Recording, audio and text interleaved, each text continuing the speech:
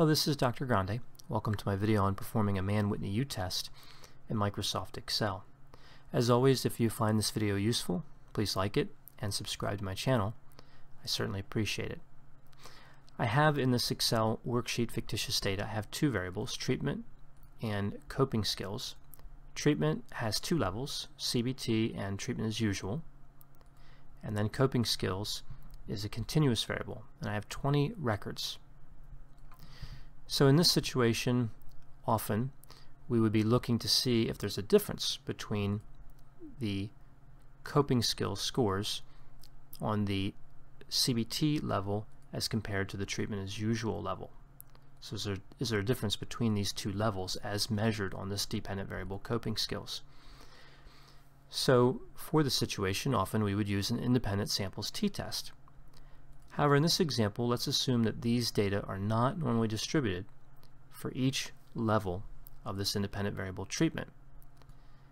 So we violated the assumption of normal distribution, so we can't use the independent samples t-test, so we're going to use a non-parametric alternative, the Mann-Whitney U test. And we can determine if there is a difference between the ranks of each treatment by calculating the U statistic and comparing the U statistic to the critical value. So first I'm going to move to this rank column and calculate the ranks of the coping skills scores. And in Excel I'm going to use the rank.avg function. So it's equal sign rank.avg, and you can see it has two mandatory arguments and one optional argument here.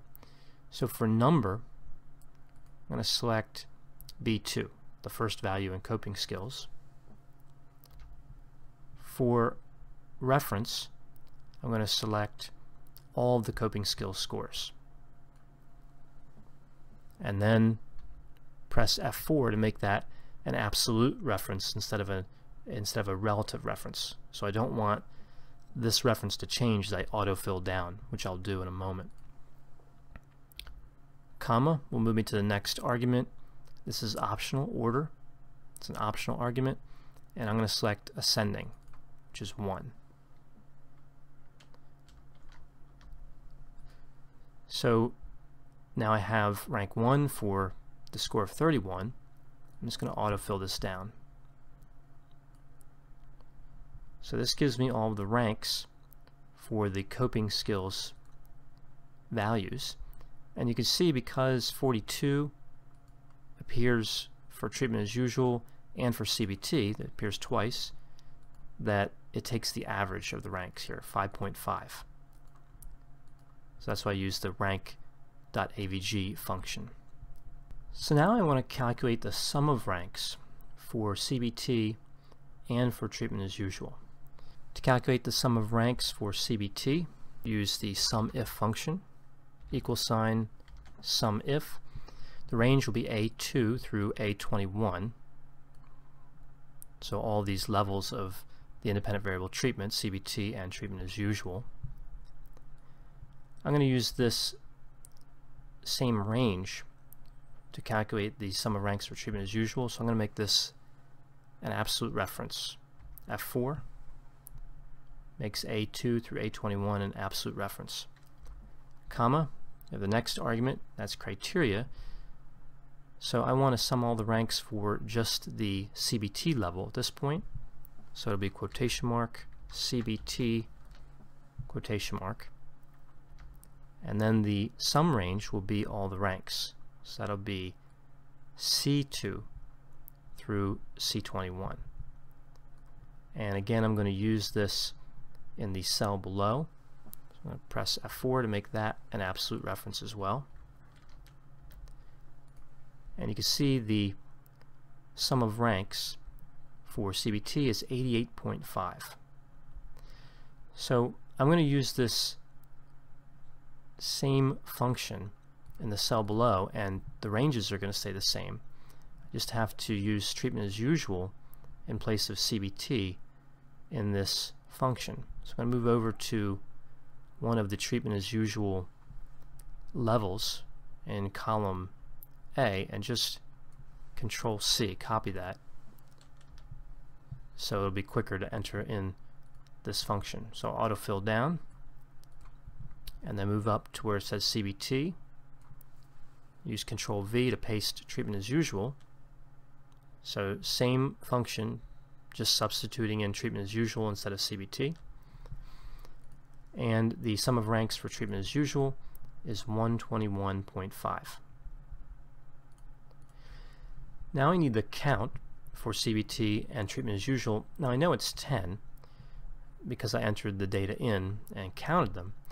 However, I want to make this dynamic so that if I change the labels here, change the levels, CBT and treatment as usual, it'll change over here in count. So this will be equal sign count if the range again will be A2 through A21, and I'll press F4 to make that an absolute reference. Then for criteria, this will be quotation mark, CBT, quotation mark.